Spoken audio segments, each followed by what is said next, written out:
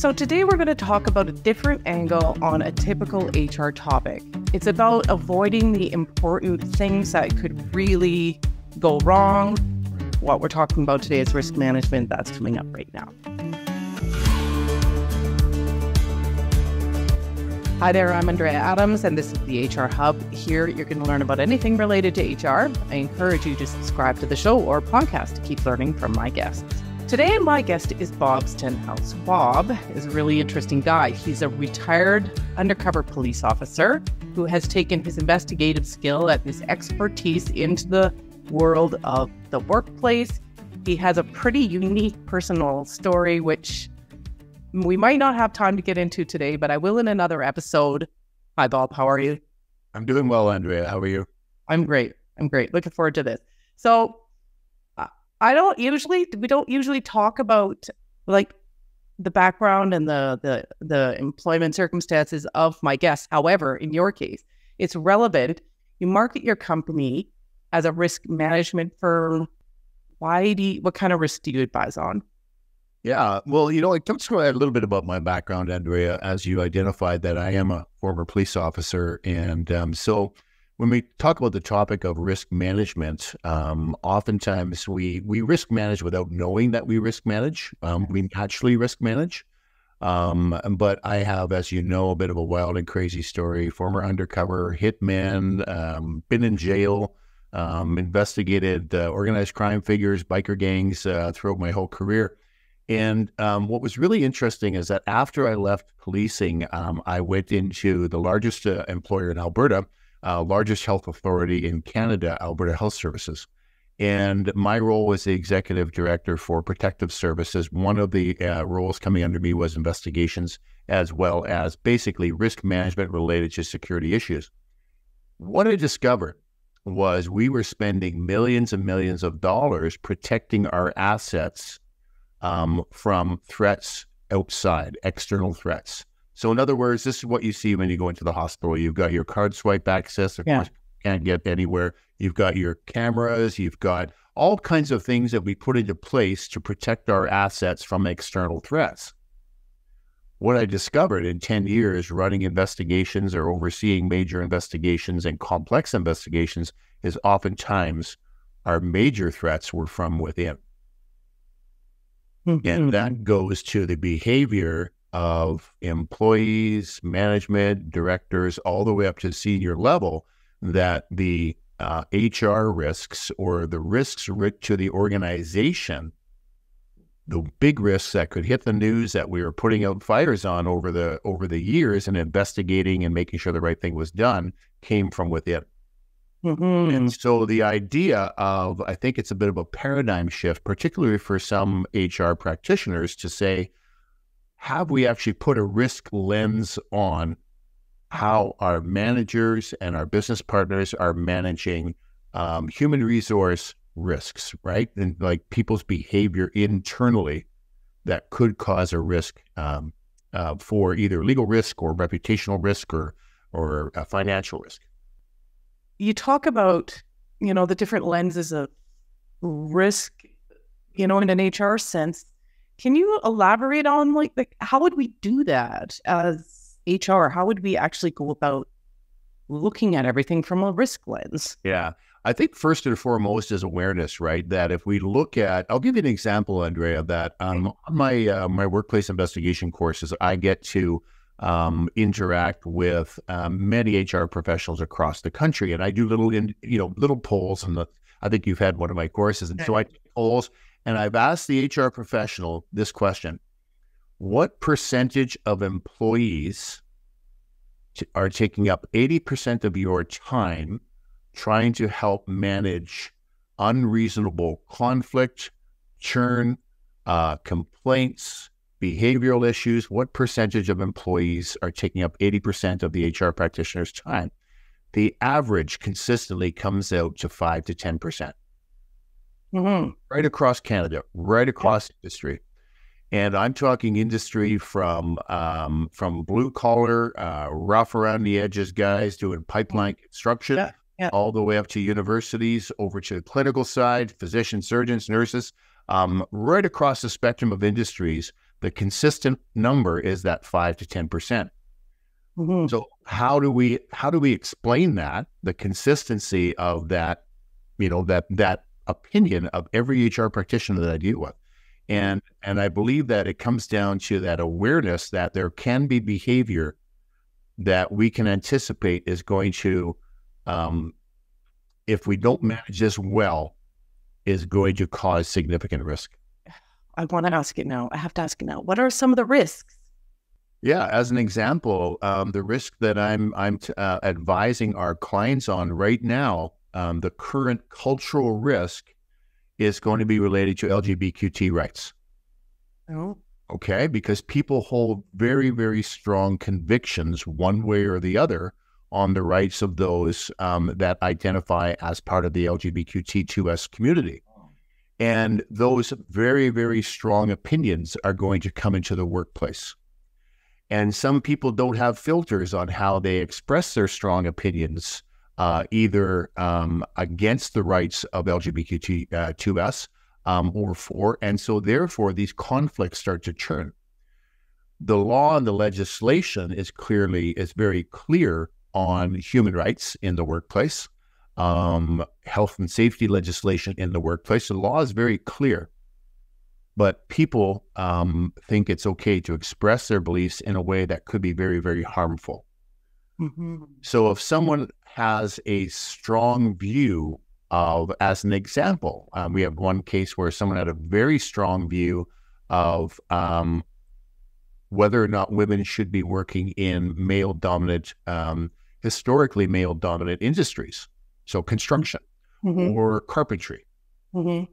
And those views are expressed in a very vitriolic way or a very aggressive way.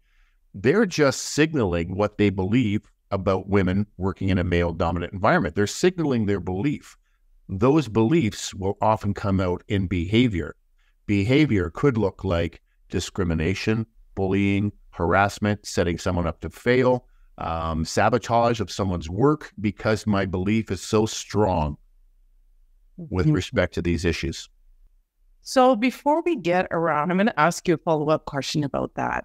Okay, so you see these risks coming down the pipeline. What did you do about it? But before that, can you walk us through the basic principles of risk management? Absolutely. So risk management itself is based on, if I had a slide, I have my slide up. Across industries, people that are involved in risk management understand that on the one axis, you have the consequence or the impact of an issue. Yeah. On the other axis, you have the likelihood of that occurring.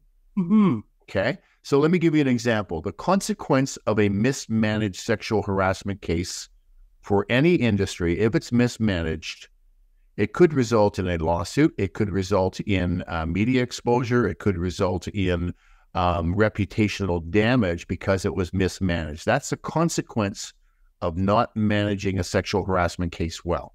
Yeah, we see it across the news. All we have to Google is sexual harassment workplace, and you're going to see dozens and dozens of headlines right now that are occurring in real time. How do we reduce the likelihood of that happening? Right. So to be very, basic, we reduce the likelihood of it happening by managing the issue well. Mm-hmm. If we mismanage, it causes risk. If we manage it well, it's going to reduce the risk. How do we manage it well? We investigate. Okay. We investigate with impartiality. We make sure that someone who's doing the investigation has the right skill set, the right tools, the right training, the right motivation. There's no apprehension of bias. So you investigate. You find out what happened. If you find out that someone is engaged in sexual harassment or sexual assault in the workplace, you discipline. You bring about the appropriate consequence, appropriate level of accountability. That's how you manage that risk. And we have seen over and over, some of these cases have hit the news and they've hit national news. We've seen over and over and over that the mismanagement of the issues is what's causing the risk. So the HR professional who's working with their business partner, if they're aware of that and if they have the appropriate level of influence, it's that informing the senior leaders. If you proceed this way, you're placing yourself at risk. And sometimes it has to be that blunt. I have apprehension when I do that, that they're going to say, they're going to be calculating the risk matrix there in their mind, and they're going to go, yes, the risk is, but the probability is it's unlikely. This is not hitting the news. I don't care. And I've had clients say that to me as well. And then 6 months later, it's on the front page. And I had predicted it. I had let them know is that you need to know, if you pay attention to what's going on culturally, coming out of the Me Too movement, coming out of the Black Lives Matters movement, coming out of the LGBTQ rights movements that are happening right now, is that people are becoming empowered to tell their story, expose mismanagement. It's happening on LinkedIn. It's happening on social media. If it gets the attention of mainstream media, it will happen in mainstream media. And so anticipating those risks, seeing around the corner and doing the right thing here and now is going to mitigate those risks. Right. Now, here's where I find it's a little bit challenging is oftentimes our leaders are getting mixed messages. They may get a message from me as the CEO of a risk management firm and say, you can anticipate these risks. And then they get messages from perhaps a lawyer that doesn't understand labor and employment law. And they give them bad advice. And so now oftentimes what happens is leaders will defer to the lawyers because they assume that the lawyers really understand this stuff. And it's been my experience that unless they're actually really integrated into what's going on right now with employment labor law, they may not understand the potential risks of mismanagement. Right? So do you see any risks coming down the pipeline, cultural changes that we need to start thinking about now? Oh, absolutely. And I think that if you look at the evolution of legislation, law and legislation across certainly the Western world has consistently evolved to be progressive in terms of human rights. So we can anticipate that the law will evolve to ensure that people's rights are respected in the workplace. And that means rights related to any of the protected grounds under the Human Rights Act, including sexual orientation, gender identity. So you've talked a little bit about what can go wrong if we do this wrong. Do you have any story you can tell about what has some of the consequences you've seen? Yeah, I can't really disclose one of our cases, but your detectives out there, your sleuths out there could probably find it very quickly. And you just need to Google class action lawsuits, Alberta, and you'll probably find one of the serious cases that we both investigated and did our best to help the organization risk manage. And so we're talking upwards of millions of dollars from a class action lawsuit. We're talking over a year to a year and a half of negative media exposure, reputational damage, and frankly, one of the things we can't lose sight of is damaged lives. We're talking about people. We're talking about people and their livelihoods. We're talking about their mental health. We're talking about PTSD. We're talking about psychological safety. People's lives and livelihoods have been significantly damaged in some cases that have been mismanaged. So, have your listeners Google first responder sexual harassment or police, fire, Department of National Defense, EMS, historically male-dominant paramilitary structures are at significant risk of these issues. Why is that? Well, you have a paramilitary structure infers more of a dictatorial type of leadership, right? That, from a military perspective, right? Rank is basically you do as you're told, you do as you're directed. Now that's shifting. There are progressive leaders in those paramilitary structures. And those progressive leaders sometimes come up against leaders that don't like a progressive attitude towards how we lead. Right. So if I take my power from my rank and I don't want my power to be questioned, I am going to bark orders. And as soon as it's questioned, I'm probably going to bully someone into deferring to my barked orders. If I'm a collaborative leader, if I'm a leader that wants to hear from other people, that wants to make decisions based on the viewpoint of a diverse team, I might be clashing against this historical, male-dominant, patriarchal, paramilitary type of structure. That gets into like even the way your organization's set up creates HR risk. Yeah, absolutely. I mean, and then so now we're talking about, this is where I kind of go into a little bit more of a philosophical discussion about power. So any abuse, whether it be harassment, bullying, sexual harassment, sexual assault, any form of abuse, psychological, physical, sexual, is about power. Okay. And so if you have a structure that protects power and you have people that use their power irresponsibly, chances are you're at risk of having these situations show up in the workplace. Okay. Right? So how people manage their power, how people utilize their power can be a risk factor. So how does what can HR do? I mean, I have seen it. Oh my God. In every single harassment bullying case, there's some power dynamic at play. And even as someone moves up the hierarchy, they're promoted, they have more power. What can we do to help them think about that power? And I mean, it's ridiculous. It's like right out of Marvel Comics. Yeah. With great power comes great responsibility. How can we in HR help the organization think about those things? Well, a couple of things. I mean, it really depends on HR's role, right? I mean, I've seen organizations where HR has a very significant role. In fact, I would recommend that anyone at the senior level of HR, they should be reporting directly to the CEO. There should not be a level between the CEO and HR. That's one thing, because that increases influence, right? Okay. Secondly, the HR professional is they're an influencer.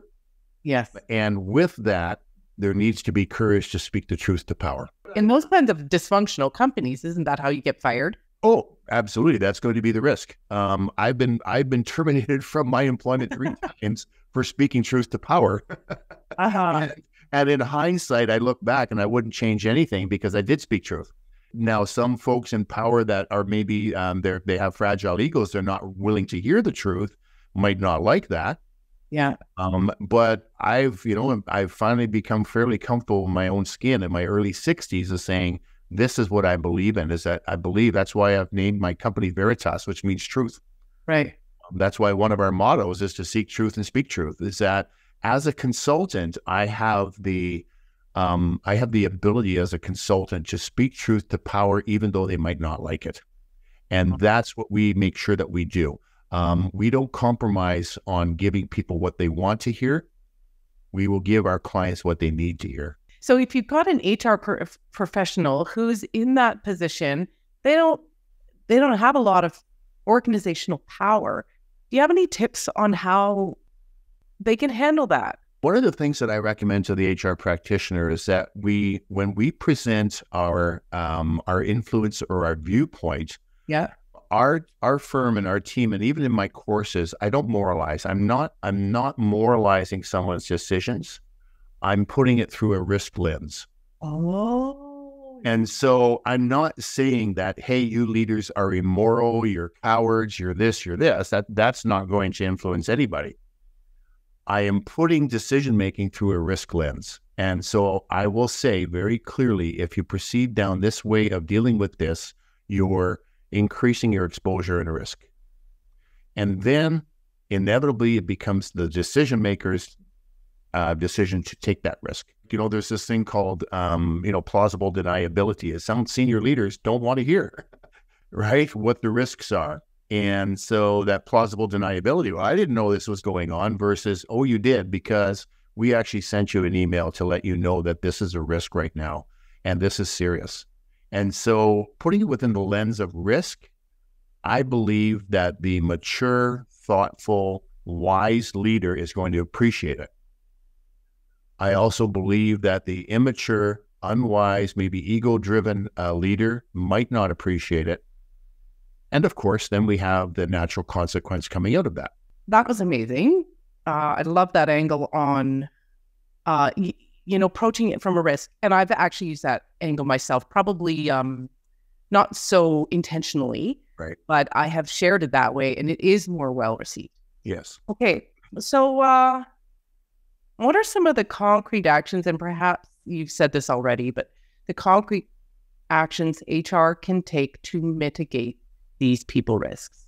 I would say by bringing in education on the concept of human resource risk management, right? So there are risk management firms, or there's a concept called enterprise risk management. Okay. And oftentimes, if you look at training in risk management, it's going to be related to financial, it's going to be related to insurance, it's going to be related to all those things, right? We're talking about a very specific risk, and that's HR risk management. And so there's very few firms in Canada that would call themselves an HR risk management firm. I would say that we are the leading firm in HR risk management, partly coming out of my own experience of what I saw and how I saw the development of the need for this type of education. So certainly education on HR risk management. Yep. Awareness, putting in systems, potentially putting in a process or procedure where the HR practitioner is empowered and encouraged to bring real language to the senior leaders and identify risk. It will take some time. For some organizations that are not healthy, there's going to be some rumble there. Yeah. Yes. A senior leader that is evolving into a position where they want to understand their risk so that they clearly can mitigate the risk is obviously a leader that you want to have. And so education, systems and process procedures where the HR practitioner, no matter the level, is empowered and enabled to speak the truth and bring the risk forward, I think is key. Again, educating senior leaders on HR risk management. Webinars, we do a lot of training and webinars and small little snippets of training for an hour on HR risk management 101. The more we understand it, the more we can mitigate it. I'm shocked sometimes at when I read the headlines that I know that behind the headlines, there are a lot of boardroom discussions. What should we do here? And there's lots of opinion on what we should do here. And sometimes it's like, I messed up. I'm part of this problem that could be exposed. And so therefore, I want to minimize the potential risk. Oh, yes. Then it hits the fan. And the next thing you know, it is in the headlines. So awareness, commitment, and the HR practitioner to actually, kind of educate themselves on the issue so they do feel empowered and enabled to speak the truth and do the right thing. Such a refreshing way of looking at some of these things. Okay, we're running out of time. Where can someone learn more? Contact us at Veritas Solutions. Visit our website. Look at some of the courses that we provide, workshops, those types of things. We're more than willing to come into your organization and help educate on these particular issues. We are a risk management firm. We're not just investigations. Now, interestingly, Andrea, we learn from every one of our investigations. So we have the capability, we're doing over 150 a year. We have the capability of learning from each and every one of us and each and every one of those and bringing those learnings to our clients in our education stream. Yeah. So we're able to say we had a case where this occurred, so we can pretty well almost predict the trajectory of the story, and we want to help you mitigate that risk through our educational stream. Mm-hmm. And so we have an educational stream, we have our proactive educational stream, we have our investigation stream, we have our consulting stream where we're brought in as consultants. And now here's the key thing for me is that we are not a PR firm. There are PR firms out there. There are communications firms out there. Yes. We don't do that. And the reason being is that we don't sugarcoat, and we won't. If you were to ask me what is my recommendation for any senior leader or HR practitioner on how to mitigate the risks related to these issues of hitting the news, harassment, sexual harassment, discrimination, it really boils down to doing the right thing. Okay. And doing the right thing is investigating it properly, holding people properly accountable to their misconduct, making it right by the persons that were impacted by that misconduct. That means the person that was bullied, harassed, sexually harassed, making it right by them. Yeah.